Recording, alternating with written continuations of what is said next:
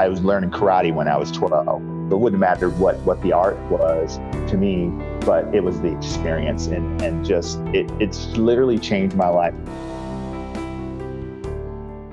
How's it going, everybody? Welcome. This is Whistlekick Martial Arts Radio, episode 678, and my guest today is Mr. Andrew Marley. I'm Jeremy Lesniak, host for the show, founder here at Whistlekick, where everything we do is in support of the traditional martial arts. If you want to see everything we do, visit whistlekick.com. That's our digital hub. It's also the place you're going to find our store. Yeah, we sell some stuff because we got to cover expenses. And, well, you know what? It's not just that. We make some pretty cool stuff, and you should really check it out. Head on over to whistlekick.com and look around. And if you find something you like, use the code podcast15. It gets you 15% off. What's better than that? We give you a free show, and we even give you discounts on the things that we make. Martial Arts Radio gets its own website, and it is whistlekickmartialartsradio.com. The show comes out twice a week, and the goal of the show, and really of Whistlekick overall, well, it's to connect and educate and entertain the traditional martial artists of the world. If you want to support the work that we do, there are lots of ways you can do that. You could make a purchase, maybe tell a friend about us, or join the Patreon. If you think the new shows are worth 63 cents a piece, consider supporting us at $5 a month by visiting patreon.com/whistlekick and signing up. And if you do, you're going to get access to even more exclusive content. I just made updates in there today, so check it out. And, you know, if you want the full list of all the ways you can support us, the paid, the unpaid, the quick and easy, the ones that take a little bit longer, as well as a constantly rotating mix of behind-the-scenes stuff, kind of like a mini Patreon that's completely free, well, whistlekick.com/family. Get the access to the whole thing. And guess what? There's no links in the navigation. So we know if you go to whistlekick.com/family, you probably really like what we do. So go check that out. I had the pleasure of talking to Mr. Andrew Marley today, and what a fun conversation. You know, everybody brings a different energy and a different set of experiences and understanding, relationship to martial arts, all of that. And I find all of it valuable. But on top of that, which, you know, it happens some of the time, I had a ton of fun. You can probably hear it in my voice. I had so much fun talking to Andrew, and I could tell he had fun as well. So I hope you enjoy this episode, and I'll see you in the outro. Hey, Mr. Marley, welcome to Whistlekick Martial Arts Radio. Hey, thank you so much, Jeremy, for having me. I'm just so excited. Big fan of the show, and just so excited to be with you today. Well, I'm excited to have you here. You know, anytime we have someone on who's listened to the show and knows what to expect, I feel like my job is easier because they're more comfortable with me. I don't have to work as hard. Really, what I'm saying is, thanks for letting me be lazy. I love it. I love it. I'm just going to hang out. I'll add that you had to do a whole lot of work to be able to be lazy. So well, you know, done. That's a great way to put it. That's a great way to put it. And, you know, there's something to be said for the outward appearance of, you know, I just kind of hang out and listen. But if you've been listening a while, as you have, as most of the audience has, I got to listen really intently to come up with the questions that I ask. Sure. You know, we don't prep this stuff ahead of time. It's all on the fly. And I like that. I like the result that brings. Awesome. So what was it? You told me the logistical why. You told me that you found the show because you were hunting around looking for martial arts podcasts. But what was it in your mind that you said, I want to look up martial arts podcasts? Why was that something that you thought, I might like this? Yeah, you know, I hadn't been a huge podcast listener in the past. I've listened to a handful here and there, but you know, I kind of started talking to some of my team at work, and they had just shared how, you know, man, podcasts are just so awesome, and it's just great to jump into something that you're interested in. Well, it didn't take me long then. It's like, well, I am very, very interested in martial arts. So let me see if I could find a martial arts podcast. And I'm poking around on Audible, and before you know it, I Whistlekick. I think what attracted me most of all, because there's several out there. Yeah. And quite frankly, I haven't gone to any others yet. I'm planning to go to some that I've heard you suggest where you've had other podcaster leaders on and talking with them. So I do plan to listen to a few others, but it was a cool name. I love whistlekick name. And gosh, I don't remember, trying to remember exactly what episode I came in on. Gosh, I'm going to say it's been maybe about 6 months ago. So whatever that current episode would have been, roughly 6 months ago, Yeah. is where I came on, and it was just so great. I just loved it. I was hooked. I mean, you had me at hello. I was hooked. It's one of my favorite I movies. couldn't let it go. Jerry Maguire is one of my favorite movies. Yes. Such a great movie. Yes. Well, what was it about martial arts that you're hooked? I mean, this doesn't sound like something that's new for you. So have you been pumped on martial arts for a while? Yeah. I kind of, like most kids, I think of the 70s, Bruce Lee movies were awesome. And so I always had an idea of martial arts in my head and, going to be the next superstar in martial arts. And I was fortunate when I was about 12 to have a person that went to my church who was a bodybuilder and also a bit of a martial arts person. And he decided he wanted to teach some classes. So a handful of my buddies got together, 2 or 3 of us, and well, we're off for our first class, and we went a few weeks with him, and and I've heard you talk about this on other podcasts that being a teacher, being an instructor is a special skill set, and quite frankly, he just didn't really have that, and that's okay.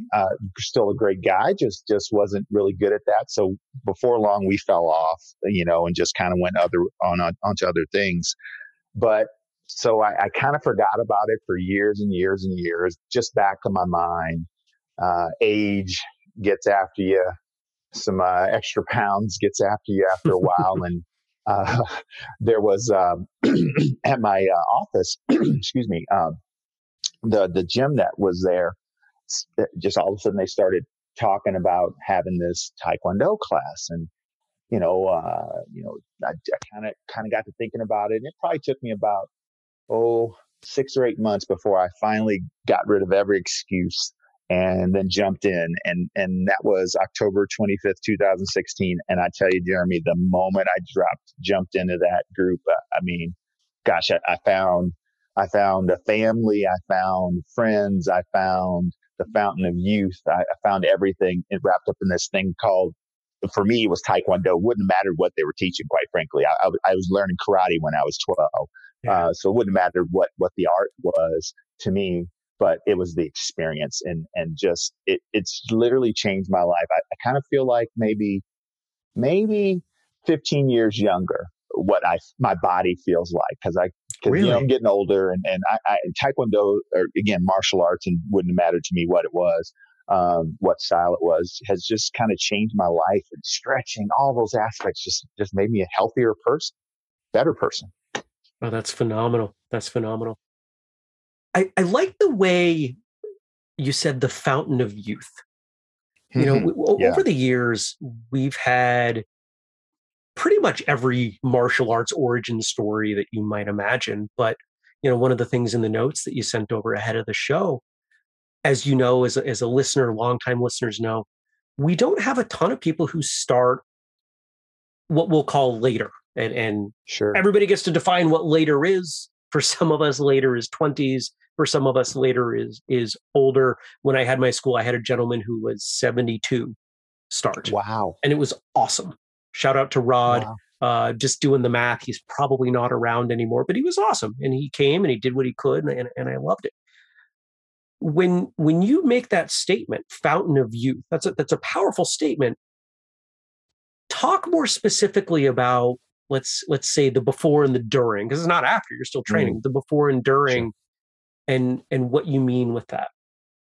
Yeah. So before, I was blessed to be a pretty decent athlete. Let me walk that back.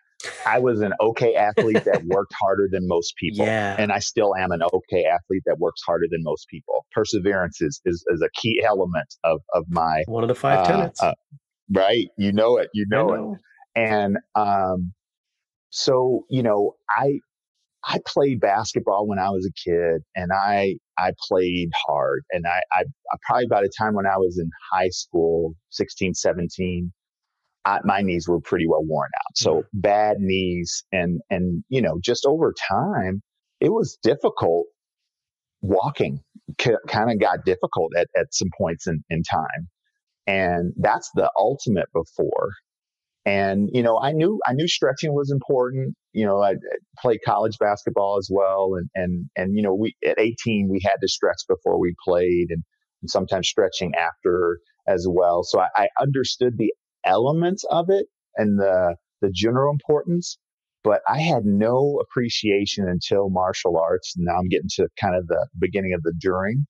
Our main head instructor, Master Kevin Manuel, he's always said that if you really stretch hard and really put in that effort, you will find, say 6 months down the road, that you will experience incredible gains and flexibility, and your kicks change and all those aspects.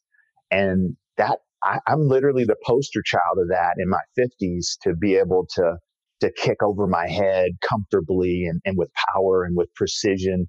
And to me, and again, with the fellow that you mentioned, Rod, I mean, that's awesome in your 70s. I just can't even imagine that. That's wonderful. But even in my 50s, so I seem young compared to him. It's hard, Jeremy. It's hard sometimes to do martial arts. There are days that it's really hard, but that's where that fountain of youth kind of comes back for me, where I start to feel, just a little bit further on that stretch, just a little bit more intense on this element or that element. And I continue to see these gains. And I've heard you talk about it on other shows as well. It's just this incremental gain that you can get out of this. You do thousands of kicks and they're terrible. And then one day you get one almost right. And then before you know it, another almost right. And they start building on each other. And so that's kind of what I mean by my fountain of youth. Again, never was a great athlete, was a good athlete, an okay athlete, but I just worked harder than most people. And I'd carry that into martial arts today. Where did that work ethic come from? Wow. I think my mother probably was the best example of that. So my dad died when I was 4, and my mother never remarried. We had about 12 acres of land that we lived on, and wild land. I'm hunter, fisherman, outdoorsman, and so we had to take care of land. And there's a couple acre garden that you had to take care of, and if you've ever lived in the country, I think you mentioned you're sort of in a country. Oh, I'm definitely in the country area. Yeah, if you've ever been in the country, work starts for sure when the sun goes up. It doesn't stop often until the sun goes down. And once you've had to do that all the time, you still got responsibilities, go to school, do whatever you're supposed to do. And you got these chores that don't change, no matter if it's cold outside or it's hot outside. They're different chores, but they keep going. I watched her take care of I wouldn't call it a farm, because, we didn't have livestock when my dad passed away. I think my mom got rid of all the horses and, other livestock type things, but we still maintained a garden my whole through high school, and still took care of, long driveways that you had to maintain and, blade them in winter and get snow off of them. And, I watched her do that. And especially in those times, especially, it was not thought of as much that ladies would do such hard work by themselves. Not trying, I love ladies, so I'm not against ladies at all, but just in that time frame, that wasn't as common, and she just hit it out of the park. So I wanted to be just like her. Just wanted to be just like her. And you said that you had tried karate at 12, I think I heard you say. Yes. So I'm always interested when a child starts martial arts, because 12, you're getting to that age where you can say, I want to do this, and maybe the parents will relent even if they don't love it as an idea. Sure. But if you admired your mother that much, at least in that way, I'm going to guess that she was at least somewhat supportive of you trying martial arts. Yeah. She always really wanted me to learn all I could. She just it didn't matter what the type of learning. There was no bad learning in her mind. Of things that are appropriate, of course. And she just wanted to encourage me to learn all I could, and that was just another example of that. Even though it turned out to be a bit short lived, absolutely go for it, give it a try, see if you like it, see what you can do with it. Was kind of her way of thinking. So yeah, she always supported everything. Well, cool. And potentially a delicate question here. Is she still with us? Yeah. Unfortunately, she's not. And no, don't worry about that question. That's just part of it. She passed Halloween of 1998. So yeah, Okay. she's gone. She's in my heart though. So She's I in your. think about her often, and I try to carry on what she would have me do, or how she would approach things. That perseverance that I Yeah. learned so early from her. So she's inside me. Just don't get to talk to her on a normal basis. So It's I was raised by a single mother, a very strong person, very strong-willed person, and I know that her words are always there, as I suspect your mother's words are always there with you. What do you think absolutely. she would say of your Taekwondo journey? She would be so proud of me. So she loved um, striving for excellence. I almost said excellence, but that's not exactly it, because again, I was never a great athlete. I just worked harder than most people. But for her, that was my excellence. Mm, That perseverance, that just don't give up. I could see her if she was around and only had a chance to be a part of one tournament, but she'd have been so proud, looking at me. She still always called me her little boy. At my 30s, I was her little boy. She'd be yeah. like, "Oh, little boy, look at you, just sparring with those folks that are obviously better than you. You just won't give up." I love that. So yeah, she would have been probably one of my biggest fans. I So love I that. could I could imagine her, and she didn't miss many things. So she probably would have been right on the sideline. I'd been like, "Mom, this is like a intra-school tournament. It's not a big deal. What are you doing here?" She'd have been there. She was proud of the effort. She Absolutely. instilled something in you early on that, and this is something that we talk about this in martial arts circles, this idea of participation trophies Yeah. and attendance awards and things like that. Uh, and the disconnect, I think, from what should be rewarded. And we often talk about this in Mm, martial arts circles. yeah. She helped you understand that the effort is what was to be rewarded, that you were 100%. busting butt, that you were getting up 100%. before school, out in the dark, the snow. You said you didn't have animals, Yes. but a lot of kids that grew up on farms heard the animals are hungry. Yes. You can eat after they do. That wasn't my upbringing, but I have plenty of friends that heard that. Well, And if I go could ahead. just interrupt for just a second, Yeah. to kind of support you in that, the thing that I don't remember exactly the words you chose, but what my heart heard was, I can only put in the effort. I can't guarantee the increase. I Right. can't know the output when I Right. work a garden or work a field or work some land and go hunt or fish. But what I can control is my effort. If I put 100% effort, I'm not one that really buys into this idea of 110, because like 100 is kind of like my top, but I'm going to give you every bit of it. But if I put in my 100% effort, every now and again, that work is rewarded because you're out there putting the effort and putting the work in. So I love that. Thank you for that. Yeah. Gardens would be, as a gardener myself, gardens would be much easier if every seed germinated and you Right. didn't have to worry about the neighbor's dog running through it or the deer Yeah. coming and Rabbits. eating stuff. Yeah. You could say, oh, okay, well, I need to plant this many seeds and then I'll get the number of carrots I want. No, you've got to put in effort. You've got to make it work. If Right. you knew exactly how hard you had to train to achieve whatever, competition success or, promotion, being awarded your next rank, that Sure. endeavor, whatever it is, it'd be a lot simpler, but it's not.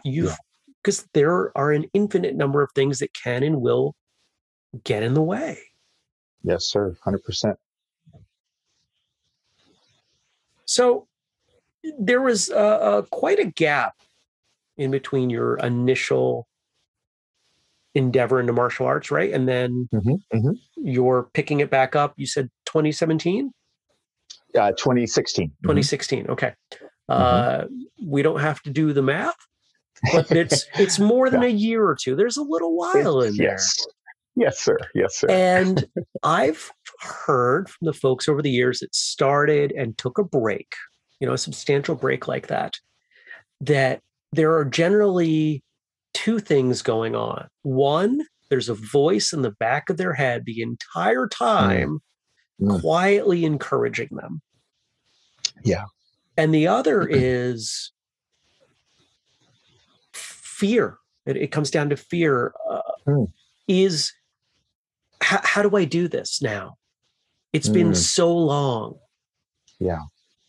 And for different people, those two voices are at different volumes. And I'm curious in your experience. Yeah. Wow. That's great. I'd say I was probably a mix of both. I still always loved the martial art movies. So big Seagal fan, Chuck Norris, love anything about that kind of stuff. So I always had, it seemed like every time I'd get a chance to watch one of those movies, pop, hey, maybe you ought to be a martial artist. You really always want to be a martial artist. I could just hear like these voices in my head, right? Just chomping at the bit. And then I think, quite frankly, I think I hadn't thought of it and kind of said the words fear until you mentioned that. But yeah, I think that was a real voice in my head, especially as, just the lumbering around. I'm about 6'5", 6'6". I'm actually 6'6", but I'm shrinking. 6'5" now. So, I think it just got to be harder to walk and just, a lot of extra weight that I was carrying and just, I think there's some fear in there. You want to be a good steward of the time you have on this earth, the experience that you can share with your family and friends. And if you're sick or if you're, just generally not healthy, you're not going to be able to do that very well, very long. So I hadn't really thought about it in those four letters of fear, but yeah, I think I was experiencing some of that as well. And just one day, just snapped my way out of it and just, listened to the prior voice of, you can do this. You can do this. You were never a great basketball player. Maybe, you weren't the best pianist or musician, but you can, if you really just put your effort into this. And so I just jumped in.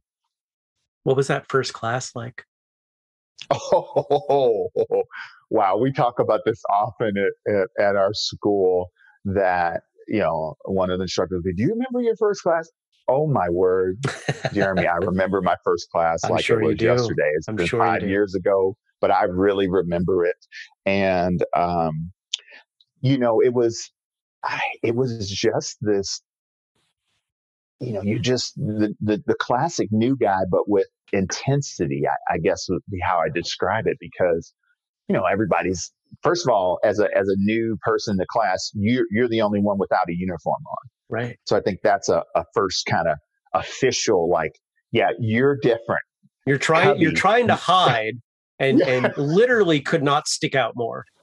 And can't stick out more. Right? I'm going to guess that you were taller than most people. And I was taller than everyone in that particular class.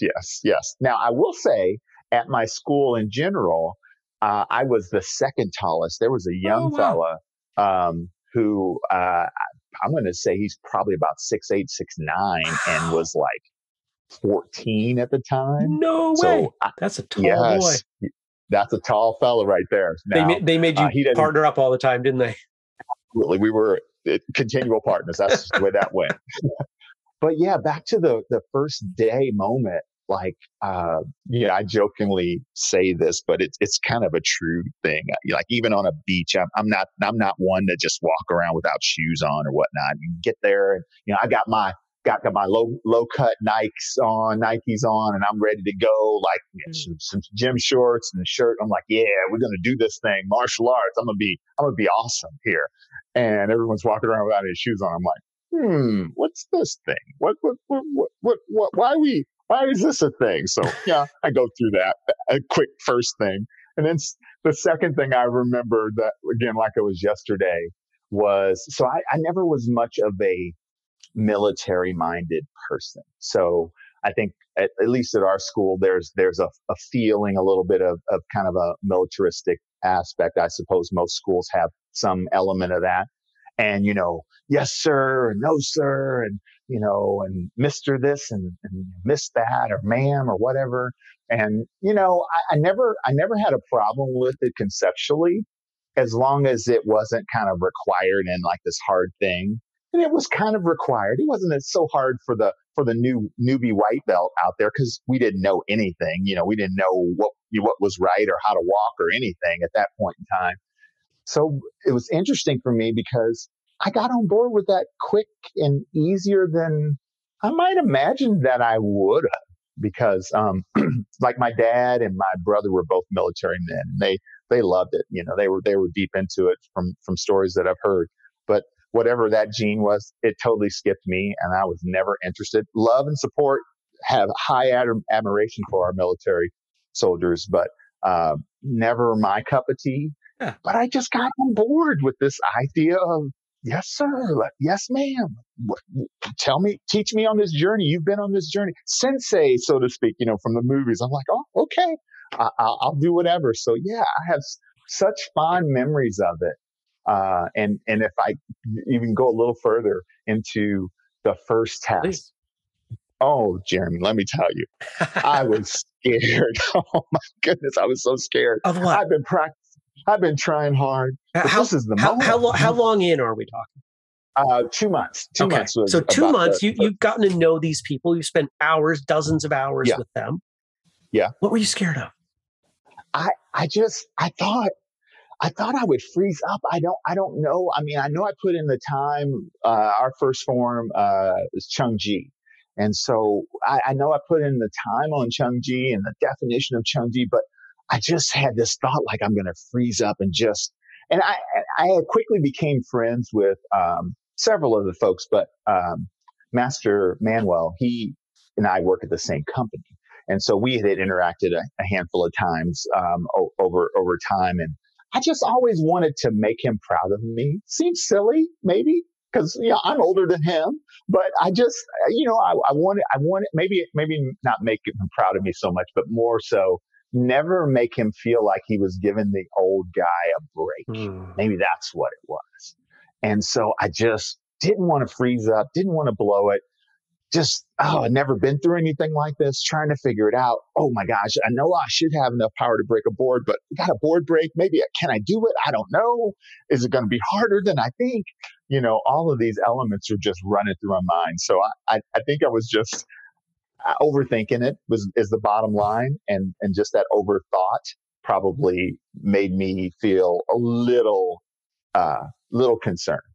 But I got through it, and it was great. It was awesome. And I tell you, I still have a little bit of butterflies every time, test comes along. Going back to my basketball days real quick, but I always jumped center.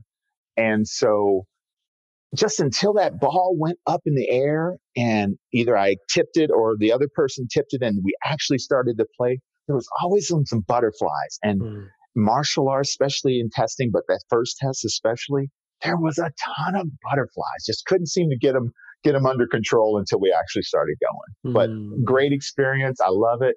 I love also one neat thing that we do in our school typically, and it just depends who's at class and how it goes, but typically the instructor of a class will pick one of the better students in class to work with the white belts. And so I've had that honor and privilege a few times to do that. And I love that when I get that honor and have a session where I've got the white belts, because I can relate to them so well, even if they're little ones, because I'm like, I remember when I just didn't know which way to turn. And that seemed like so hard in a form, and after you've done it 10,000 times, it doesn't seem real hard at all, but I can feel where they come from. So I always have a special part in my heart for those newbies. So I think it's so nice when a school allows others to work with those lower ranks. Sure. Because you're closer to remembering your first day. You remember what it was like. You know what it's like to be that white belt who's feeling like they stick out and they don't know anything and they just want to connect their effort with some sort of result. I think that's where that anxiety that we all, just about all of us, experience in competition and testing. We've put in the work. We want to feel like the work we put in is going to have a result, a positive result. And until it's over, you don't know. So you're nervous. But you got it. To be able to experience with those new students that first moment and talk them off the ledge. Yeah. In a sense, it's like, hey, I've been there. It's been a long time since I had my first class, but I've had plenty of first classes since then. Sure. And I still get nervous. Well, I'll tell you another interesting thing. Again, I don't have a lot of multiple school experience, so I can only talk about what our school does. And so this may be unique. It may not be unique, but I've always enjoyed this aspect of our school. Every time we start a new session, which is roughly about 2 months, depending on how the calendar falls, might be 9 weeks sometimes or whatever. But we always start again slowly, and everyone in class, doesn't matter if you're multiple degree black belt, everyone starts again and really works on technique. And we'll go slow for maybe the first 2 weeks, really. Certainly the first 2 classes, if everybody in the class is higher than a white belt, we might speed up a little bit. But for a lot of the times, we really work on technique. And I love it and I hate it. I love it that I get to work on things, and I hate it because it's this mirror that shows me how bad I am still as a black belt. I'm like, oh, for heaven's sakes, I got to get better at this. So it's a bit of a love and hate for me. Martial arts is so bizarre in that the better you get, I think if you're doing it the quote unquote right way, not that I like using those words, but if you're progressing with a truly open mind, you start to see how much is out there, how much you can learn. Yes. And so the better you get, the more you realize in a relative manner, you're terrible. And yet we keep going. Yes. So true. It is cruel in a sense. We are being terrible to ourselves. But I think at the same time that it reinforces, I went for a hike Sunday and it was very cloudy at the top. And I knew at the bottom it was going to be cloudy at the top. And I just kept reminding myself, it's the journey, not the destination. It's the journey, not the destination. I think that applies pretty apt to that. We step in, we realize, hey, we're all terrible. Just some of us don't work on the things that we're terrible at, and everybody doesn't always see us that we're terrible. I got plenty of things I suck at. Oh, yes, sir. People just don't know. Yes, sir. Yeah. Okay. So I want to know, because I'm hearing in your voice, I suspect that this transition happened. So if we chart the course of your martial arts path, it's interest and trial, and then back to interest, and then trial. And what I'm hearing now in your words, I would call commit. So there was a point where trial in this Taekwondo leg of your journey became commitment. Sure. Yeah. Was that Yeah. something you realized as it happened or only in hindsight? Um, I guess a little bit as it happened. I remember probably the moment that makes me feel like I started to really realize was when I was, and again, I don't know, again, I don't have broad knowledge, so I don't know if everyone's belt system is roughly similar, but ours goes white, yellow, orange, two versions of green, a high and low, two versions of blue, high and low, um, six versions of brown. Then we get to a red, and then the black belts begin a temporary black, and then first dan, and on and on. And I remember when I was, gosh, I think I was high blue. I could have been low blue. I know I had a blue belt, but I just don't remember for sure if I was high or low. But so we had we still have multiple facilities, but at the time I trained in two facilities. I had a facility that was the downtown branch, which was, in downtown Louisville, and, like I say, one of the corporate gyms there. And then there was another branch that we had at, one of the churches that was in kind of the suburbs a bit.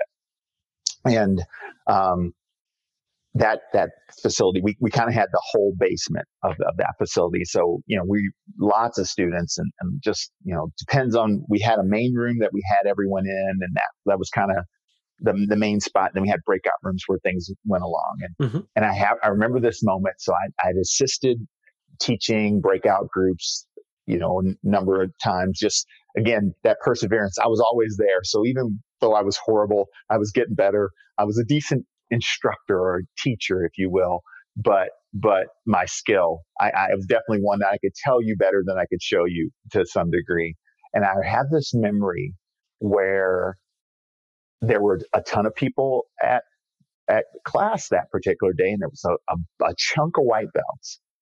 And Master Manuel came over to me and he says, "Mr. Marley, would you like to take all of the white belts out so we can fit more people in the main room here and run an entire class with them, like from start to finish, stretches, kicks, intro kicks, break, the whole thing?" And I was, "Yes, sir." I sort of like, I'm hungering for this day. I caught this whale. What am I going to do now? I caught it. Oh no, I caught It's a like whale. the dog chasing the car. What are you going to do when you catch it? Exactly. So I caught this whale now. "Yes, sir. I'm ready, sir. Yes, sir." And so off I go into that room. And I think even just walking over there is, I don't know, 10 or 15 white belts are following me over everywhere, from a 7-year-old to a 35-year-old. And I think I know what I'm doing. I've done numerous classes by now, and practiced and trained. But now I'm the person, and I don't have even a black belt in the room that I can look over and say, "Sir or ma'am, am I doing that right?" No, I'm in a breakout room down the hall around the corner, and it's going to be what it's going to be. And I think that was the moment for me, Jeremy, where I just like, okay, like we talk about that. We kind of have a statement that we say, don't get a black belt, be a black belt. And so, even though I wasn't a black belt yet, wasn't even a brown belt yet, but I was like, yeah, okay, I'm serious about this. I'm going to be ready anytime, my number's called, to kind of be ready to go in the game and give the best that I could for myself, at the school, the students. And I think that's where it was for me. You talk about that experience of being on your own. And yeah, I remember one of the most empowering experiences for me was realizing that my instructors forgot stuff too, that they messed up stuff sure. when they taught too, that, we'd go back over a form, Tuesday would come around and we'd go over the form that we learned on Thursday, and everybody does a move a certain way. And the instructor goes, "What are you doing? It's not that way. It's this way." And we all look around at each other going, I don't think we all screwed this up the same way. Right. And then the instructor going, oh, okay. Well, that's not how you do it. I don't know what was wrong Okay, with it. right. This is how you're supposed to do it. Oh, but we practiced it this way. Can we? Yeah. No, we can't. This is the right. No. and realizing that just as there is imperfection and growth in learning, there's imperfection and growth in teaching. 100%. Love that. It's free. Yeah, I tell you, it is free. And, one of the things that I love to do, and I've seen several instructors do this over time, I always kind of say all of us are students, and some of us have the wonderful opportunity to be instructors as well and to care for those students. But I love to either take other black belts or senior brown belts and I'll have them lead a portion of like opening kicks, for example, or I have them teach a breakout group. And I recently did it. I was teaching a class and I needed another breakout instructor. So I had a blue belt, high blue, lead some things. And it's I always say this to them, but they can't really appreciate it until they're the person making the call on something. This looks a lot easier where you're standing than where I'm standing. So when you're up here and I blow it, as I often do, give me a little grace because it's a lot harder than you think. And sure enough, they get in front of the class or they're teaching a breakout group. Mr. Marley, how do I do this form? Or what happens next? Or what kick comes next? And when you're in line in class, you're looking, you wonder, why are those black belts messing this up? Certainly they know that that's not the kick that comes next in warm-up kicks, right? Or that's not how we stretch next. Yeah. At least for me, I had an opportunity over the years, taught about 7 years at the undergraduate level. And I used to call it, going to the whiteboard or the chalkboard itis, because you get there, you can't spell. You can't write in a straight line. You're writing on an angle. Yep. And it's the same thing that seems to happen in front of a martial arts class. You're like, okay, what comes next, sir, ma'am? I can't remember. So I totally appreciate that. One of my, I don't want to say favorite because I don't do it often, but if I'm teaching, if I'm working with a group of kids, and it's usually like adolescent age kids, and you'll hear snickering when you mess something up at the front of the room. It's like, all right. So for this next segment, Troublesome Child 1 is going to lead us. Okay. So can you take everybody through what such and such, whatever the next thing the progression is, sure, and you watch them freeze. Oh yeah. And everybody else doesn't necessarily get what you're doing, but for that one student, they're oh yeah. And you can see them get it. It's like, all right, would you like me to continue teaching? Yeah, okay, all right, I'll keep going. Yeah, maybe so. All right. But if we get to a point where you know the material better, by all means, let me know, and I will happily step out. Love to learn. So if you've got something to offer, I'm totally willing to learn.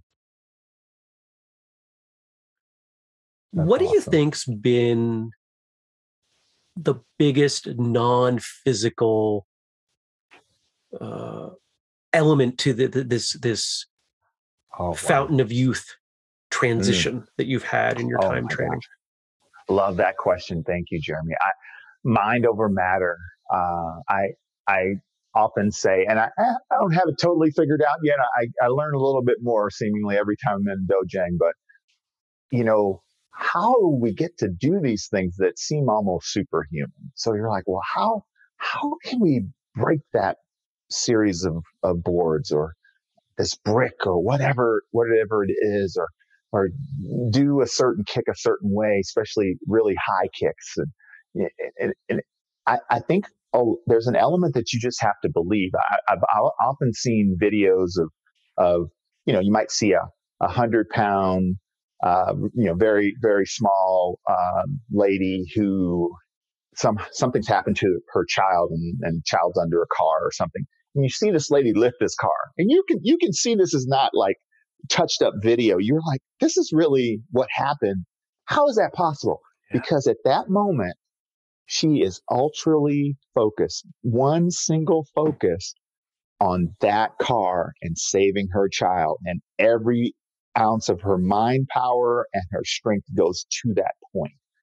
And I noticed this in martial arts numerous times, especially when I see like, a 7-year-old doing some things that are just amazing. I'm like, how did you do? Because it's just, we learn to channel our mind. And so like I've experienced this in that element in martial arts. I also, just getting older, sometimes it's just hard to remember things a bit more than it used to be, quite frankly.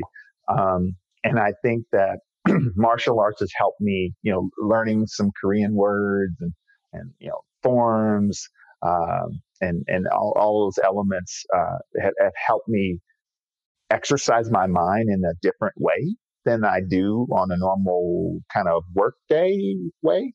And so I think this mind power that's generated, again, I can't totally explain it. I'm learning. I'm a work in process. I'm learning every day, trying to get more of it and kind of understand more of it.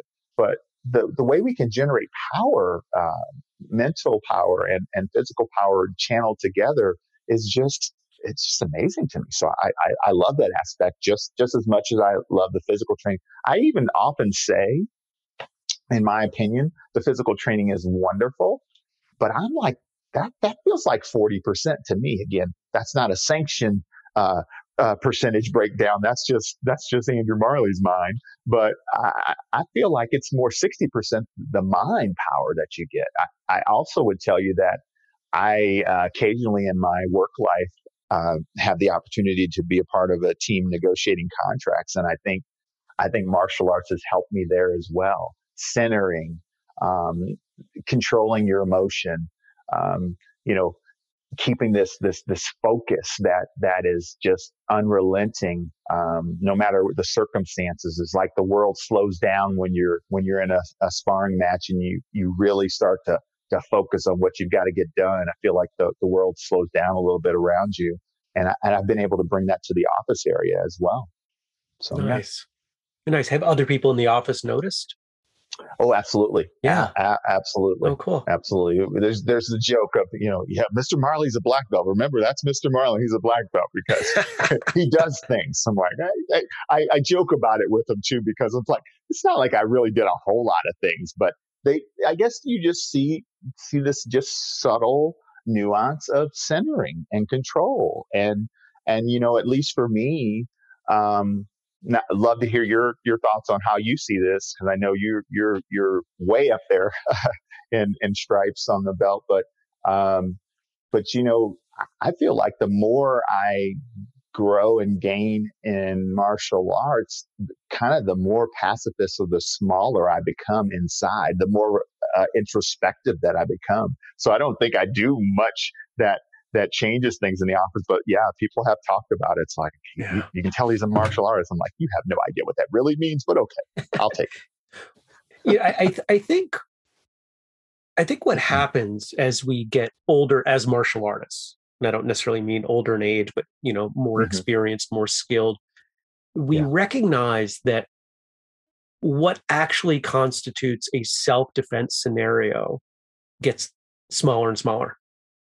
Because you start to see things differently. You can head off situations before they get there, and you make better choices. You make better choices that don't lead to the self-defense situations. And so it becomes this trust that, aside from those things, you don't have anything to prove. Yeah. When you're younger, in age and ego, most of us want to prove something. We want to know that we're good enough. And when someone tells us we're not good enough, we get defensive. And the more time you spend training, I think the more we realize, that a person's opinion is irrelevant. So don't care. So I don't care. And so if I don't care, and it's not a self-defense situation, I don't need to worry about it. And what does that leave us with? But time to work on ourselves, work on our technique, work on what seems to be an ever increasing realization that the non-physical aspects of training are where the remaining benefit lies. Whether or not it's the greater benefit, I think that may be subjective. Sure. But how many more forms do I need to learn to get the benefit of the forms? I've learned a bunch, but there's all kinds of stuff I can work on making myself a better person. Sure. I love that, because I know I picked this up from some of the other podcasts that you've led, but I really feel like becoming a martial artist has helped me become a better person. And that's what I kind of hear in some of the elements that you shared there. It's just this journey that we're on, and trying to grow oneself, bar none. It's just fantastic. But, and I think you mentioned earlier something about the when you were talking about the journey on your hike. It is so much more about the journey than the next belt or whatever. It's just the journey. How'd you get there? What'd you learn and grow through as you got there?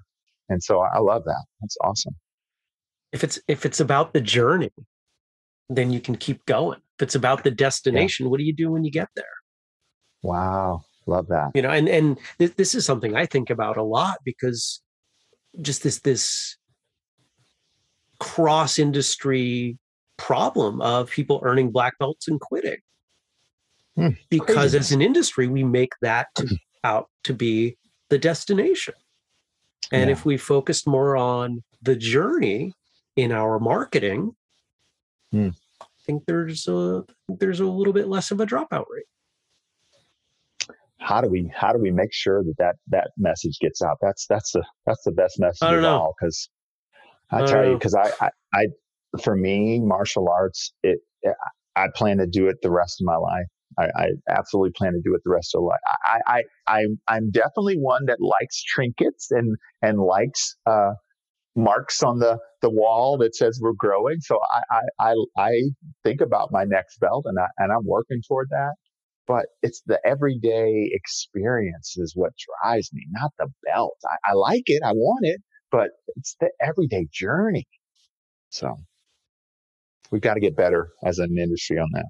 And I think we will. I think we're in a time of transition. And don't get me wrong, I like, you called them trinkets. I like that validation of, I put in the time, here's what comes out of it. And it's motivating. Sure. As we're recording this, my next testing is in a month, and you better believe I'm working differently for that. Sure.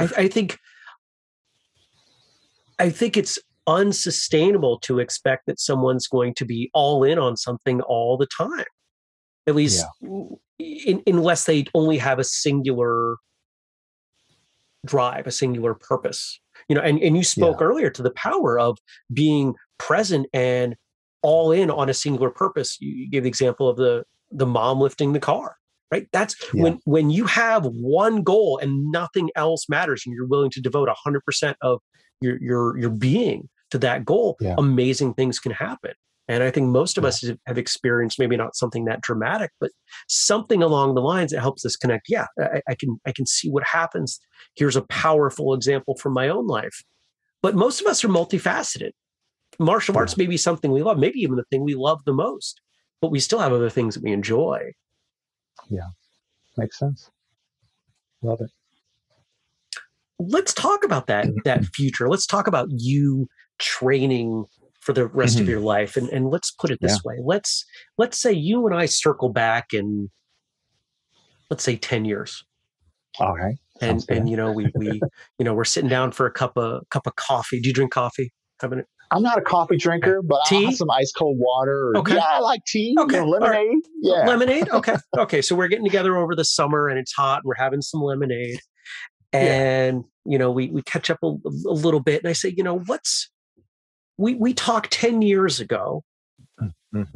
What's changed for you? What's martial arts and training look like for you now? What would you hope that you would be saying?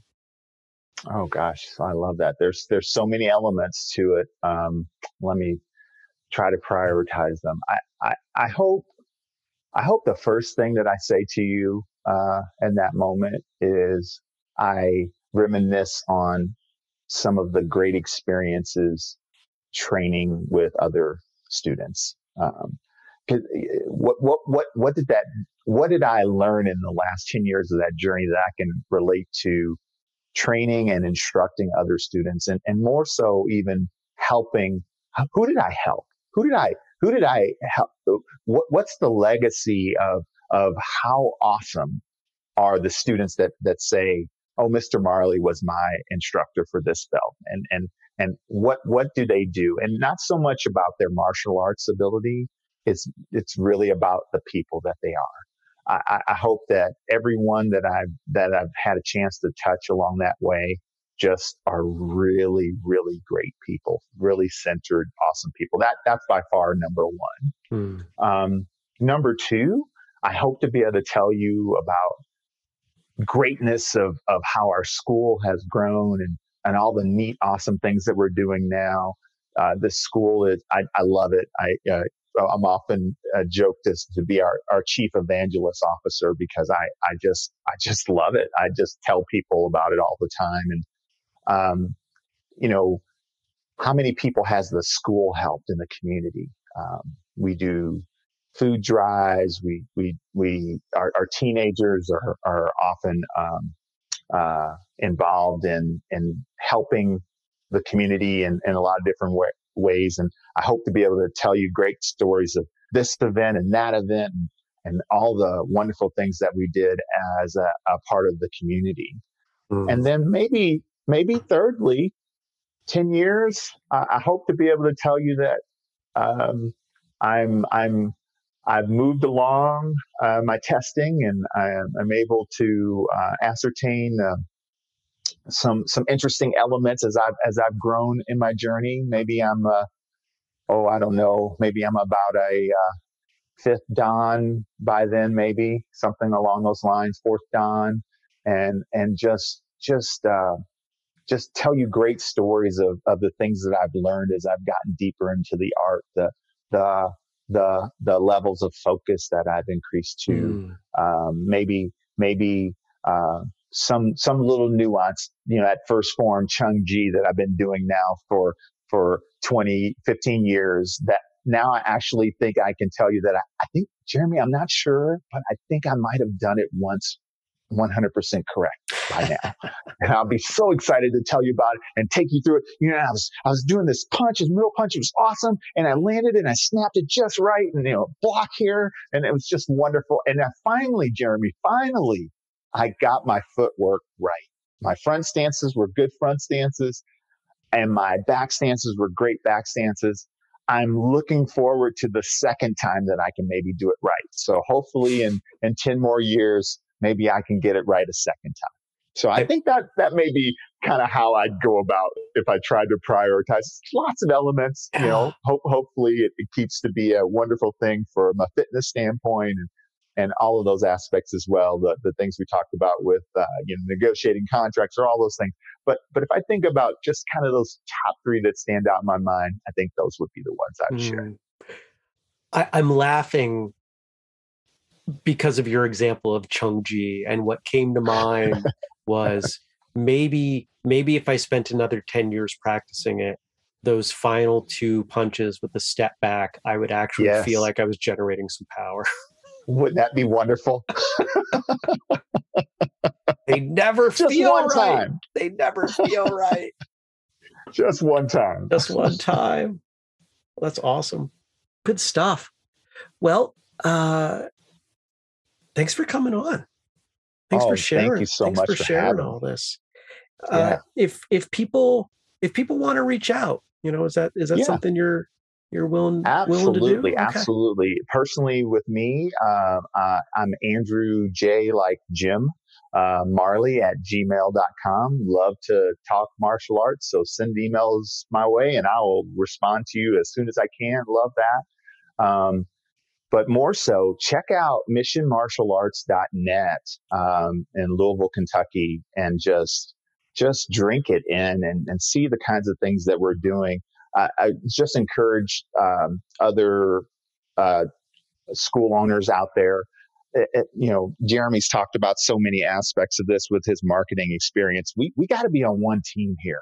So there's nothing shameful about stealing something from another school. Get on other sites and learn what they're doing and model it. If it seems good to you, go ahead and model that. And so I would always encourage you to go to missionmartialarts.net and see what we're doing. I think the school's also got Facebook account and, different social media. So you can follow things there. we stream all our tests, which I think is pretty neat. Oh, that's really cool. Oh, nice. Yeah. I think that's kind of a neat thing. So, what we love about it as students, all of our family and friends can't always come, especially during COVID, with the heights of that, couldn't always come, but we could always watch online and we could watch later. And I love watching late, the whole love and hate thing again, Jeremy. I love watching my tests later. Then I go, gosh, Mr. Marley, you're so bad, but I'm working on it. So yeah, that's probably the best ways. AndrewJMarley@gmail.com for me personally, but I'm just a pebble in the school that we have that I love so much. So check that out. That's where the good stuff's happening. If we're being honest, we're all pebbles, and I've if people who email in to talk to me, I'll say this sometimes in my response, but it applies just as equally as an instructor. What's an instructor without students? It's a crazy person just talking to an empty room. And I had one of those in college. I know what that looks like. So, we're all pebbles, and I appreciate that visual. And you've listened long enough. You know how this next part goes. What are your final words to the folks listening? Oh gosh, thank you so much. I got a few things that I'd love to share. There's so many reasons that I really enjoy the Whistlekick radio podcast, and just want to share one that I think is awesome that we can all grow and learn from. I think it's great that Whistlekick is interested in sharing thoughts with the thoughts of the traditional martial art and traditional martial artists from every discipline. Don't think your discipline's better or worse than another. They're all interesting. They're all unique. They're all akin to each other. So grow and learn from all of those would be the first thing I'd love to share. And, I personally learned a lot just listening to the podcast with artists that train in other styles than I do. So I just think that's just very, very, very, very important to keep us as a community. The next thing I'd love to share is just don't give up when you start to look at a school that you might like, or an art that you might like, or an instructor that you might like. We're all different. Some will work for you, others won't. And just keep trying till you find that one that's perfect for you. And if you're lucky like me and you find that perfect one right out of the gate, that's great. Just stick with it. Remember that you're never too old to start training in martial arts. I kind of think about it as the old adage goes, the best time to plant a tree was 20 years ago. The very next best time to plant that tree is today. So get out there and give martial arts a try. And just thanks so much to all of my martial arts sisters and brothers who willingly give of themselves and their bodies to teach and train with me and help me get better. I know I'm a work in process, so I appreciate your patience. And the last thing that I would say, Jeremy, is just remember to thank your biological family, because you could never reach your potential in martial arts without their support. Thank you so much. I love being with you today. In the intro, I talked about how much fun this episode was. And upon reflection, after I hit the stop button, thinking about what I wanted to say for the outro, it was fun, but there was so much more to it than that. And, one of the things I found interesting was Andrew was very kind of aware, very present of where he is in his martial arts journey. And it's something that I don't think all of us take the time to step back and contemplate. So that's my encouragement to all of you. Where are you now in your journey? And reflect on how far you've come, but also where you want to go. I think there's a lot of power in understanding where you are on your journey. And I say your journey intentionally because it is your journey and nobody else's martial arts journey is going to look the same. Andrew, thanks for sparking all of those thoughts. Thanks for the great time. And I look forward to talking to you again. Hey, listeners, go check out whistlekickmartialartsradio.com for all the show notes. It's where you're going to find photos. Andrew sent over some awesome photos. I'm not even going to tell you about them. Check them out. Super cool. We've got a separate page for each and every episode. And if you're down to support us and all of our work, remember, you've got options. You might consider buying one of our Amazon books, maybe telling others about the show, supporting us on Patreon, patreon.com/whistlekick. And for the full list, as well as bonus stuff, whistlekick.com/family. Hey, are you interested in having me come to your school to teach a seminar? Yeah? Well, we're doing that. We've got a whole tour building right now. So just let me know. And don't forget the code podcast15 to save 15% on anything at whistlekick.com. And if you've got, suggestions, someone we should have on the show, I want to hear from you. Email me, jeremy@whistlekick.com. Our social media, it's at whistlekick, wherever you might think of. And that's all for now. Until next time, train hard, smile, and have a great day.